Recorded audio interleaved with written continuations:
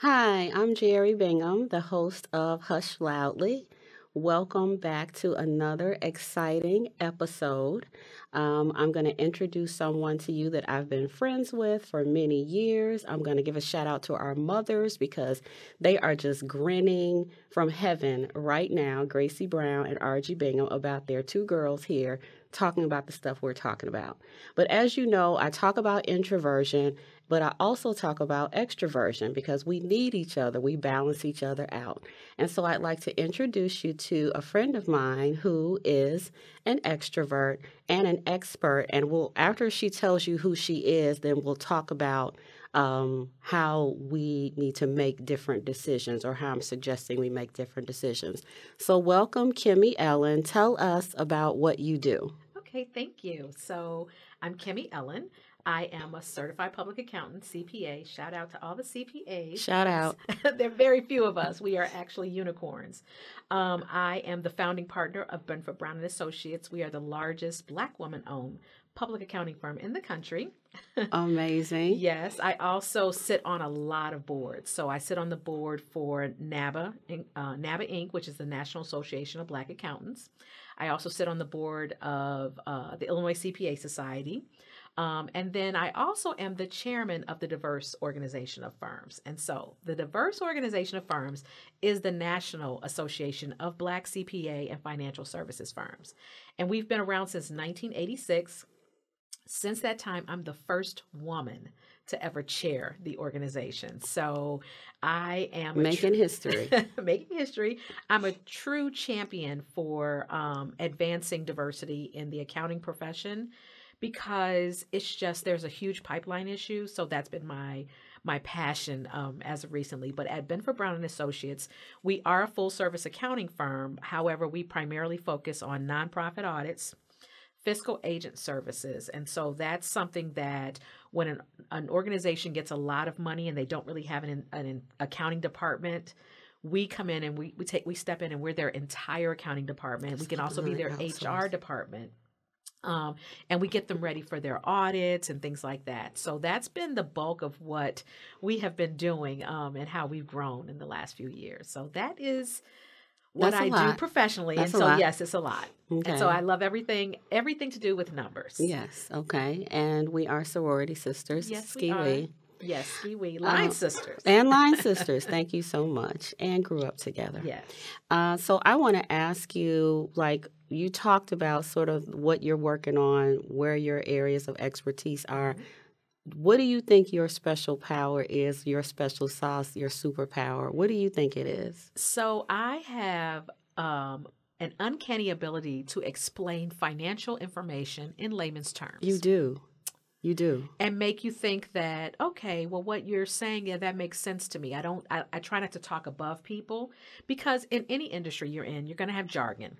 You're going to have things that everybody in your industry knows about, but not necessarily everyone else. And so I have the ability to explain things in a way that makes it very easy to understand and easy to implement them into your life. You absolutely do. And as someone that I reach out to for advice financially and in terms of even my taxes and reporting and all of that, you do simplify everything for idiots like me and the rest of the world who need it to be simplified. Right. And so, why I have Kimmy here today is it's because a lot of the research says that introverts are less apt to take risks. Mhm. Extroverts take risks. They jump and they do. There's a saying that goes, introverts think then do, Mhm. extroverts think while doing.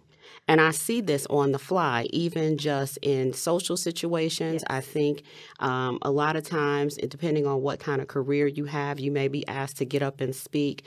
And I was just recently asked to get up and speak last week. I wasn't prepared. And I freaked out a minute because I'm like, I'm not prepared. I am prepared, but I was a little nervous about it and I did what I needed to do. But I feel like extroverts are like, yeah, I'm in. Yeah, I'm there. So I just feel like it's a little different. Not one way is better than the other. I think it's just different. And I know that over the years, you've said to me, you need to be doing this. You need to invest in this. You make too much money. You need to be giving more money away. You tell me all of these things. And so I have you here because I wanted to ask you about how you make decisions as an extrovert and also as a professional with your background.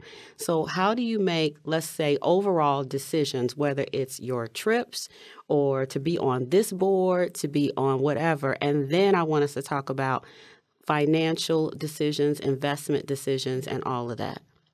So I am one of those people, you're absolutely right. I'll just jump in and start doing it and think while I'm doing it. And I envy that. I love that. But I prepare myself for it in that I am constantly reading. So whereas some people are reading romance novels or magazines, I'm reading books about finances. I am listening to podcasts talking about finances. I'm learning about how to build generational wealth. Like, that's what I actually enjoy reading about. So I can jump right in and start doing it, but that's because I've already read about it probably in 10 or 12 different books. So it's like you're prepared or you're preparing along the way. Along the way, yes. And then one of the things about, for years and years and years, I prepared individual tax returns. And so someone can walk into my office with their tax documents, and I can know a lot about them just by looking at the documents that they have. Like what? I know whether or not they spend or save. I know if they have a heart to give. And then I know if they are respecting their ability to earn money. I have a lot of small businesses over the years that will come in, and this was, maybe 30 years ago, with a shoebox of receipts. You walking in with that tells me you don't really respect your accounting because you just kind of threw it into a box and you thought someone was going to organize it. And so that tells me a lot about how you feel about your business, because if this is your business, you're going to take some time and get to know what it means. And if you don't have those financial statements, you really can't make good financial decisions. And a lot of people don't even know whether or not their business made money until the end of the year because they're not looking at the finances. And so, yes, I can look at some documents. I can look at your documents and see, okay. People that make what's considered to be, middle class, upper middle class, who walk in without any business documents or any interest and dividend statements. Well, what are you investing in? I walk a lot with my girlfriends, and I have one girlfriend, and she and I were walking once. And so she mentioned life insurance. And I was like, oh, well, tell me about your life insurance, because even though, we're walking, we can talk about money. And she's like, well, it's at my job. I said, oh, then you don't have a policy. Your job has a life insurance policy on you. Yes. And so she didn't understand that until I said something to her, and she was like, I need my own policy. Yeah, because if you leave that job, yes, then you can, you don't have life insurance. You won't have any life insurance if you leave that job. So if you have your own, then you can have that as well. Now, some policies at employers will let you port it and take it with you. Oh, really? But the majority of them, it's there at the company. So just being prepared, though, reading. I read a statistic once that the average person doesn't read once they graduate from high school. They stop reading. I literally am probably reading right now about 10 simultaneous books. Wow. And so that helps you make decisions. Yes. And that's even personal decisions. Yes. Like if you want to take a trip or whatever like that. Yes. Okay, so let's talk about risk. How do you decide, so you'll say to me, oh, I'm going to buy a house on Martha's Vineyard. I'm going to do something like that. Maybe that's different because I know you go there all the time. But what about deciding to invest in something? And right. I remember we talked one point and I was like, what? And you said, well, what do you like? Yes. Do you like Starbucks? Do you like, so tell yes. us about that and how to make because for an introvert like me, who am more sort of slow and steady, but I do like to save money. I do want to invest, but I may be more cautious with dipping my toe. So talk to us in that way for our introverted audience and for our extroverted audience. So you should really invest, and this has been my rule, based on where you are in life. So in your 20s, You should be investing in aggressively in the stock market in aggressive stocks, whether you're an introvert or extrovert. Why? Because you have 40 years before you need the money. In your 30s, now we're going to pull back. So we're not going to be as aggressive, but now we can be moderately aggressive.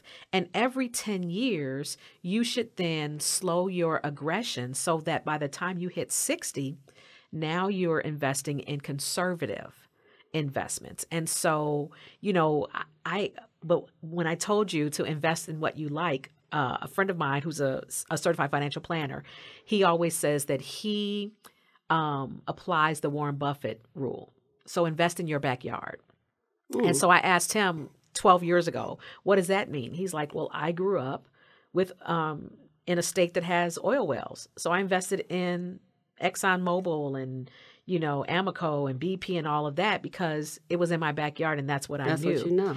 And, that's how he started investing. So what did I start investing in? I started investing in mutual funds that were kid friendly because I had children. So that started me with at the time, I think it was Strong Fund's Young Investors Fund, because I wanted to invest in things that my kids would want. And so just over the years, I've developed relationships with financial planners. And so a lot of times I'll talk to them as well and get their idea, okay, how much insurance should I have? Because you don't want to be heavy on insurance and have no stocks, but you also don't want to be heavy on stocks and have no insurance.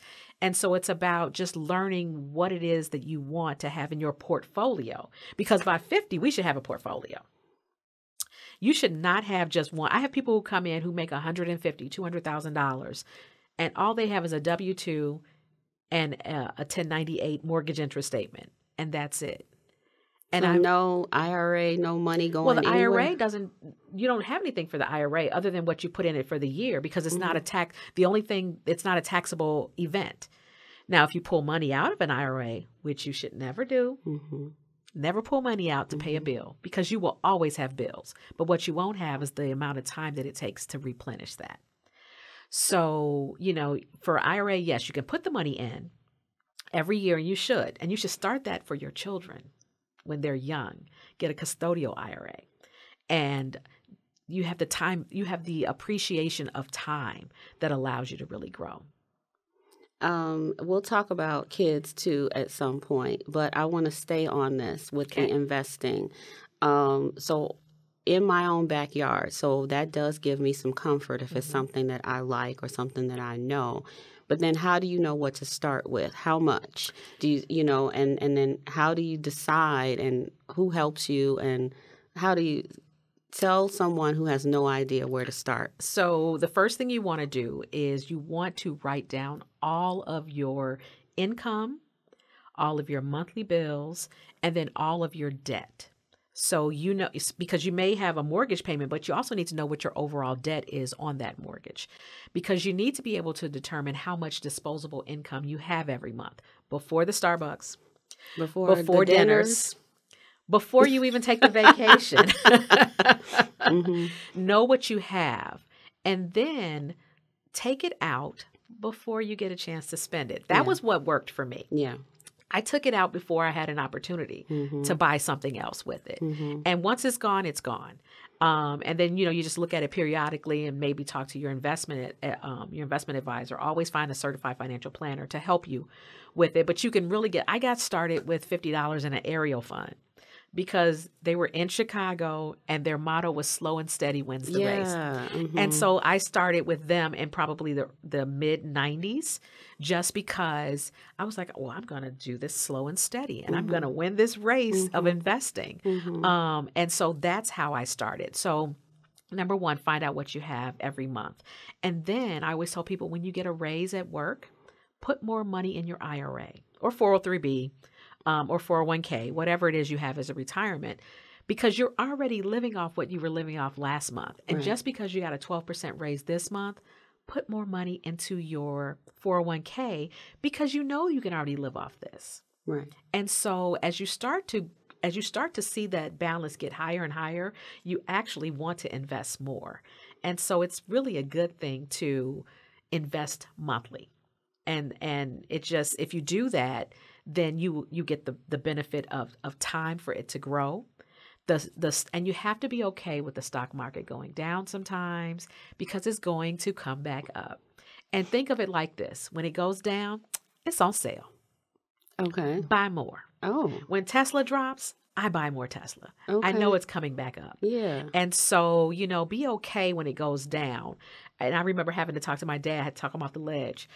You can't take everything out, Daddy. We're going to be fine. Just let's ride this wave.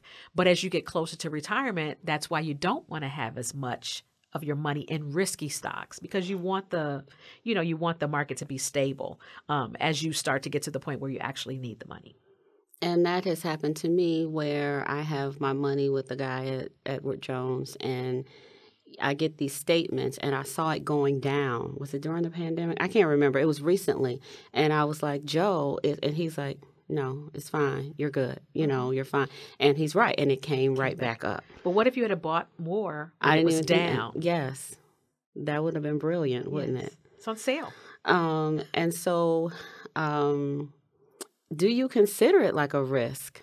Like if you... Absolutely. Okay. Yeah, everything is a risk that's not guaranteed. Mm-hmm. And so you do have some types of instruments that are guaranteed, like annuities, and there are some annuities that are guaranteed for a certain amount. Your savings account is guaranteed because it's FDIC insured. But you aren't making any money on the savings You're making account. pennies. Now, Right. They're using your money to lend it out. So you might make 1% a year, but they're taking your same money and lending it to someone with a mortgage and charging them 6% a year. So they're making that 5% cushion. You always want to have something in savings, though. You want to have 3 to 6 months of your living expenses in savings. But you want to actively invest. Okay. And so what happens if you make a bad decision? And has that happened with you? Oh, Have you?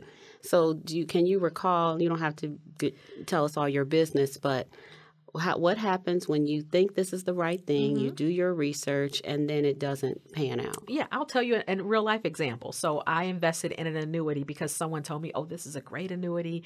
You're going to get this, you're going to get that. And I was like, okay, that sounds like a good idea. And 3, 4, 5 years in, I'm like, it's not really moving. It's not moving with the market. You can see what the market is making. Yes. And so then I'm reading it and reading it and reading it. And I was like, this is going to give me $500 a month at retirement. What am I going to do with $500 a month? But I had to stay in that investment for 7 years or I would have been penalized for pulling it out early. Wow. So I waited Mm-hmm. and waited and waited. And finally, when that 7th year hit, I then rolled it in from the annuity into my regular IRA and then had my financial planner start to invest it. And it already went up like 30% in the time that I've done that since. But Wow. I had to wait it out. That was really painful. Because in that 7-year period, you could have had it somewhere else making more money Making for more you. money. But I didn't want to pull it out and pay the penalty, the early penalty. So I just left it. And here's the thing. I tell everybody this. I either win or I learn. So I love that. Yes. Not win or lose, win or learn. I love that. So I learned then that the type of annuity that I was investing in was not the type of annuity that I want to. There are other types that are okay, but this one wasn't a good investment for me. And so I had to regroup, move that money, and now it's working. Wow. Mm-hmm. I wonder if you could talk about, I want to talk about kids. I want to talk about, so I think most people we know, our kids are a little older, but what if you have a newborn or a 3-year-old? Mm-hmm. What should you be thinking about? I know people talk about college, but what should you really be thinking about for that kid? And how about as a teenager as well? Mm-hmm. So first of all, I love talking to teens about financial literacy. So that's right, and you're going to be writing a book about that, right? Definitely. So I'm Okay. writing a book about teens and financial literacy, and then I'm going to be writing a book about, I've already written the book, for young college graduates when you're making your first important financial decisions. Like when I first went away to college and in the bookstore, you had all these applications for these credit cards. We all got and them. I filled out every single American one. Express, 3, 4 visas. Ridiculous. I went to the mall and got a Carson's card and a Marshall Fields card. And no job. And no job whatsoever. And I had an allowance. That's what I Me had. too. Me too. Okay, I'm Thank you. sorry. Okay, Got off sorry. track.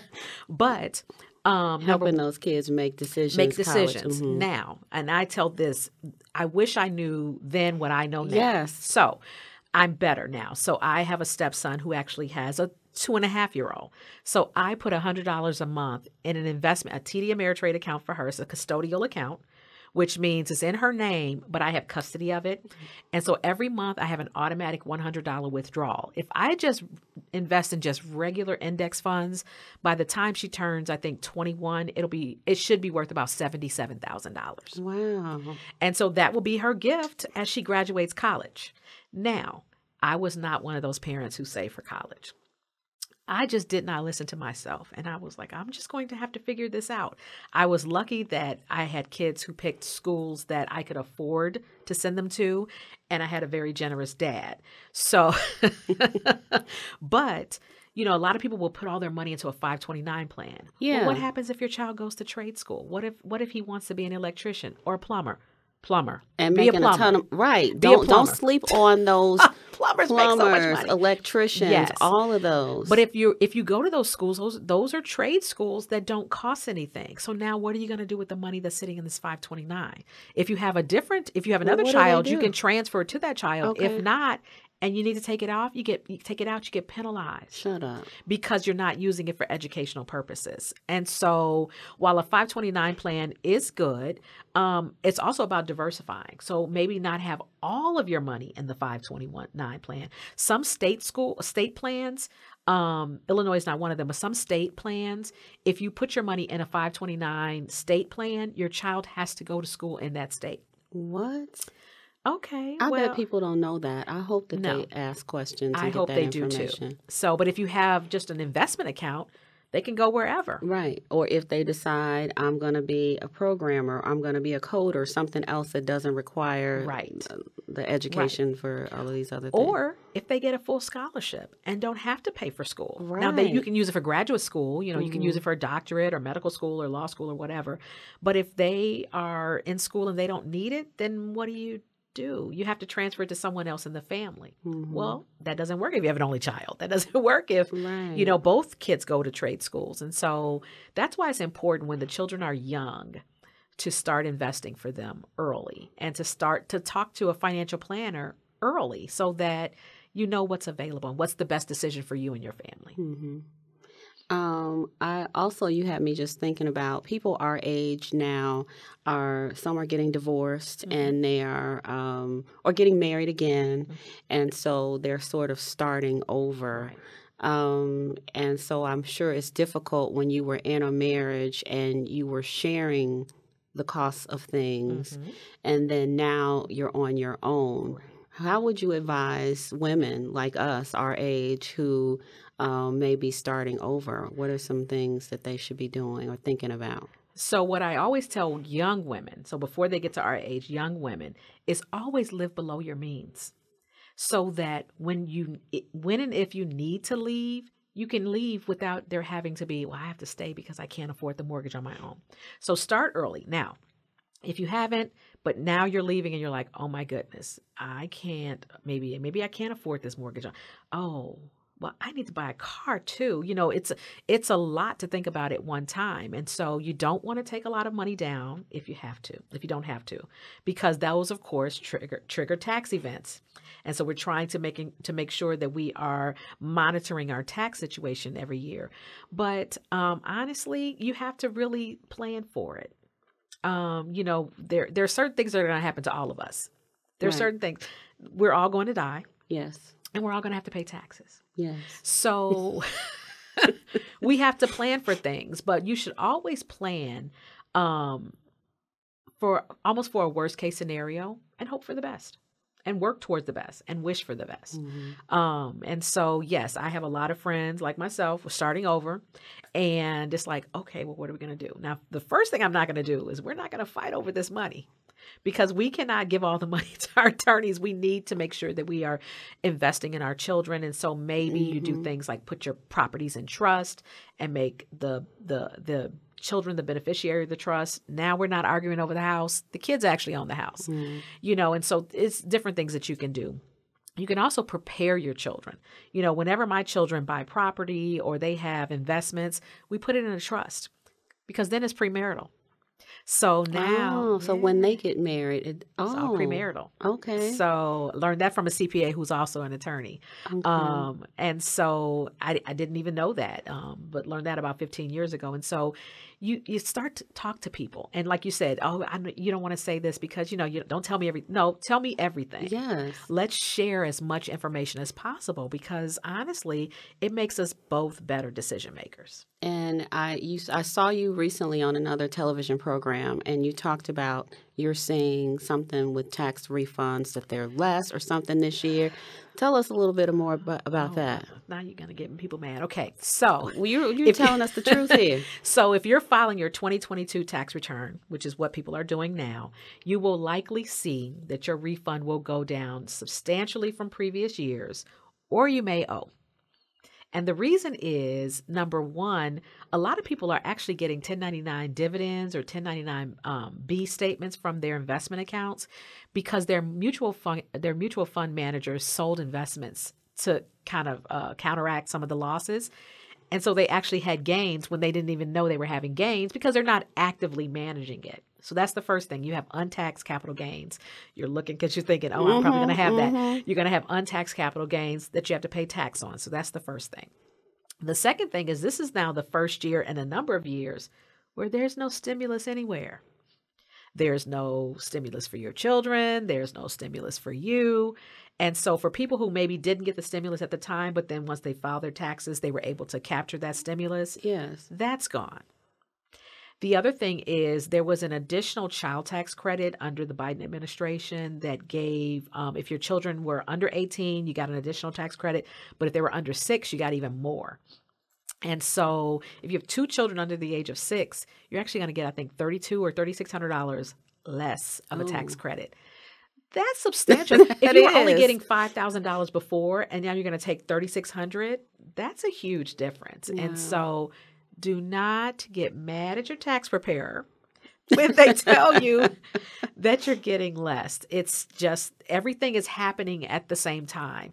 In addition to, if you remember years ago when the previous president was in, there was a tax law that was passed where it doubled your standard deduction. But what it meant was that a lot of people didn't itemize anymore. They took the standard deduction. I remember that. Mm-hmm. And so once they saw that they were not able to itemize, people stopped giving because they weren't getting a tax deduction for it.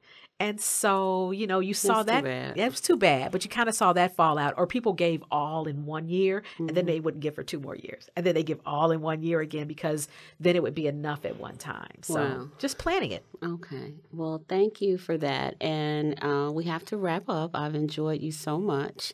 And I want you to tell people, because I know you on your platforms, I feel like I learned so much from you. So tell us how people can find you because you're always shouting out tips and giving good information. So how can people find you? So you can find me on LinkedIn at Kimmy Ellen. I'm a CPA, so let's just say Kimmy Ellen CPA. And that's K-I-M-I. Last name Ellen. Yes, I have 2 first names. So Kimmy Ellen CPA on LinkedIn. And so I share a lot of tidbits. If I do like a story on Bloomberg, I'll share all of those. So that's the best way to find me, though. Okay. Well, thank you. We'll be following you. Thank you for being here today, my extroverted, investing, financially literate person friend. Thank you for joining us on Hush Loudly, and we'll see you next time.